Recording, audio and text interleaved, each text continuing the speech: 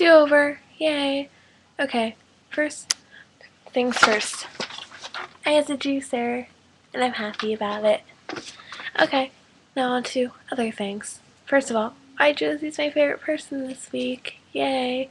She's the only person who has texted me back, like after I texted her within like the same hour, consistently all week, and everybody else has either been days later or just never responded, ever.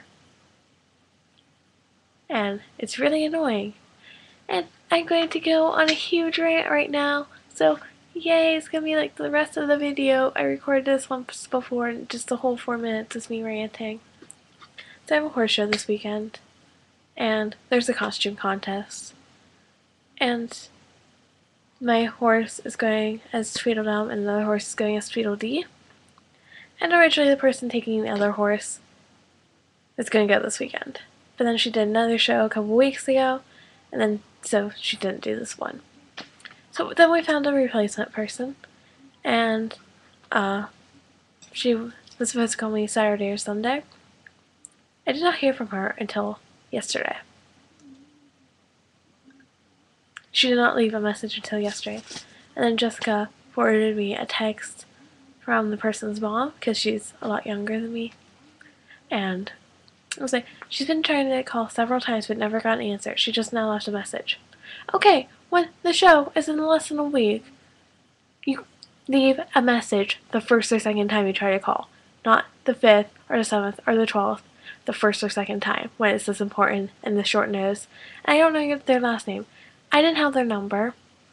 I had absolutely no information about them except for the girl's first name.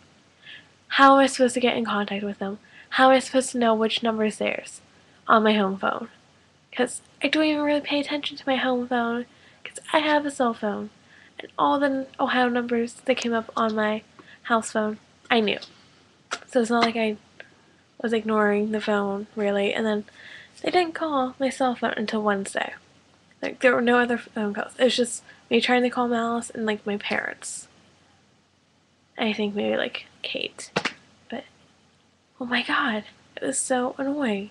And so now, I have to try and make these costumes, like, tomorrow.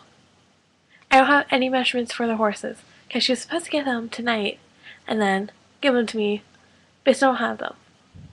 But I bought some fabric. I bought, like, 4 yards of red for the shorts, and also for my Queen of Hearts costume, which I still have to do. And then also a little over 2 yards of yellow, which might not be enough. I don't know. I have no idea. I'm just... People need to leave messages and communicate better, and not just ignore me or not say anything, because...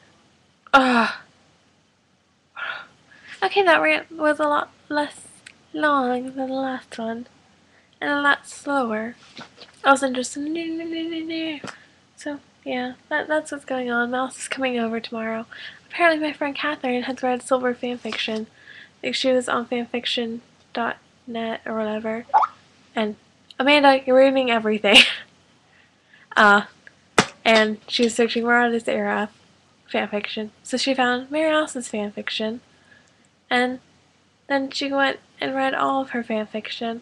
And she read, like, the early Silver's fanfiction, where we don't even have our Silver names yet. It's just our actual first names, and then our last names are combinations of all 3 of our last names. Yeah. So, but yeah, that's like early. It's like so many different things. But yeah, that's kind of weird, so it's creepy, and oh my god, I went over and I wasn't paying attention. Okay, this is good enough.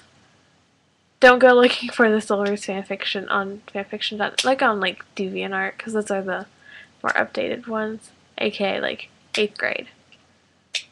I think Harry Potter fanfiction might have an updated one for Malice. Harry Potter fanfiction never liked me, so I did get Who's 1642 out of it, so... Okay, seriously, I said I was gonna shut up, and then I kept talking. Okay, bye. I'm trying to think. Lauren, I'll see you tomorrow.